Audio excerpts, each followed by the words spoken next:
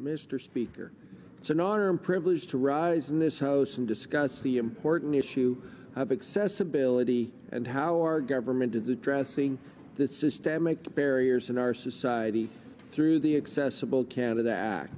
As a Liberal, I tend to view public policy through the lens of equality of opportunity. Government policy should level the playing field for individuals and groups in society. For instance, whether you're born of a rich family or one that struggles, you should have every opportunity to succeed. In order for this to happen, there needs to be a role for government. Public health care, public education, student loans and grants all contribute to ensure this basic premise is achieved. However, if we look at the unique challenges faced by Canadians with disabilities, the promise of equality of opportunity has fallen short thus far.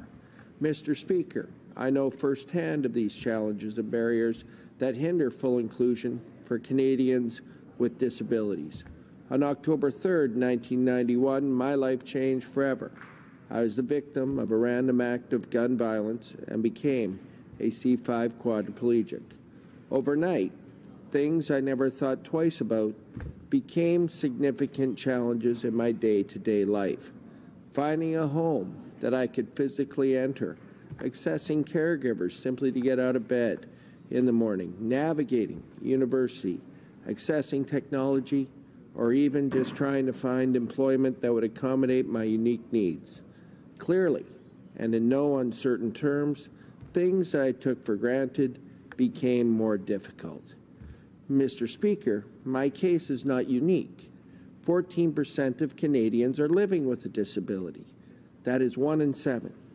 These Canadians face significant and unique challenges solely because they have a disability. A recent study conducted by Stats Canada found that Canadians with disabilities are significantly less likely to be high school or university graduates and are 2 times more likely or not in the labour force. Canadians with disabilities also face income challenges. Among Canadians with a disability, 1 in 4 is low income, compared to 1 in 10 for the general population. Mr. Speaker, our government knows that everyone has something important to contribute to their community and to Canada, and this includes those in this country with disabilities. They just need the playing field to be leveled. Our government is following through on our mandate promise made by the Prime Minister to develop and introduce new accessibility legislation.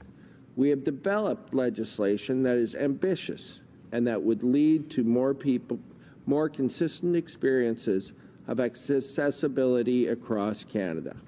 The legislation is founded on 6 key principles: inherent dignity, equal opportunity, barrier-free government, autonomy, inclusive design, and meaningful involvement.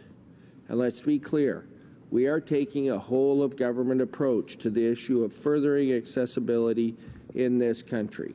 From our National Housing Strategy to the Elections Act, to embracing visitability, we are enacting legislation that brings real change for Canadians with disabilities. With the tabling of Bill C-81, the Accessible Canada Act, we are showing Canadians that we are serious about creating an accessible Canada. Mr. Speaker, I believe strongly that this initiative, with its combination of encouragement and enforcement, will increase inclusion and fairness in our country. It will set the bar and become a model for organizations all over Canada and across the globe. If passed, this law will also ensure uniformity and fairness in its application.